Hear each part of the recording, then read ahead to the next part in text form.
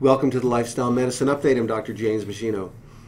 Our topic today is drugs that deplete CoQ10 and why it matters.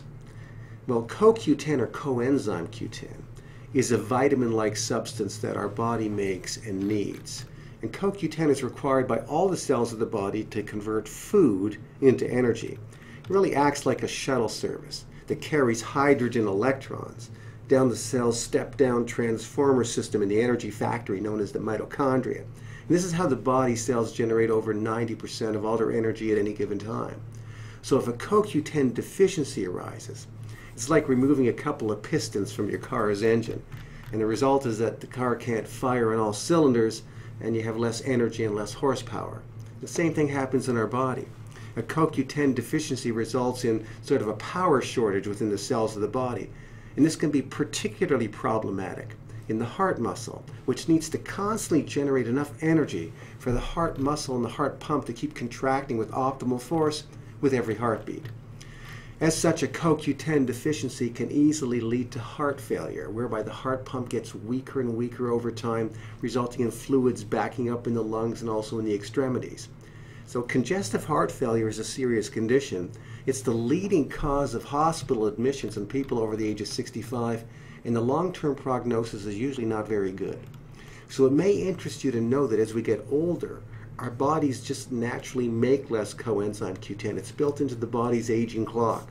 By the time we're 45 or 50 years old, we're making 50% less of CoQ10 as we were making when we were in our 20s. And this is often reflected in the concentrations in the heart muscle itself, a 50% depletion of CoQ10.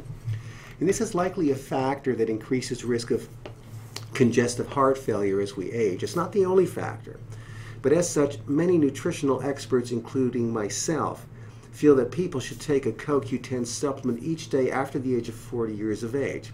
We think about 30 to 60 milligrams a day is probably a good idea just for general prevention once you're over the age of 40 or 45. But what's also unique to the story is that recent studies have shown that certain drugs further deplete the body of CoQ10, whereby higher CoQ10 doses are required to compensate for the further depletion of CoQ10 status that would be induced by these drugs and help to mitigate the associated risk factors of a CoQ10 deficiency, including the potential for congestive heart failure.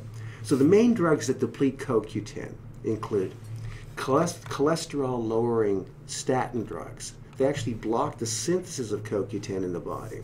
These drugs would include things like Lipitor, Crestor, they're sort of generic names, lovastatin, simvastatin, pravastatin, as well as gemfibrozil, which is used to lower triglycerides in the body, and certain drugs that help to manage high blood sugar, such as talozamide and glyburide, as well as beta blockers that are used in the management of high blood pressure. They all deplete CoQ10.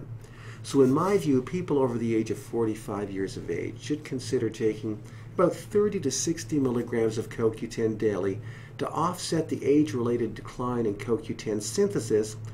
And individuals who are taking any of the CoQ10 depleting drugs I've mentioned in this report should discuss with their doctor the merits of taking 90 to 100 milligrams a day of CoQ10 to help prevent drug side effects linked to CoQ10 deficiency, including the risk of congestive heart failure.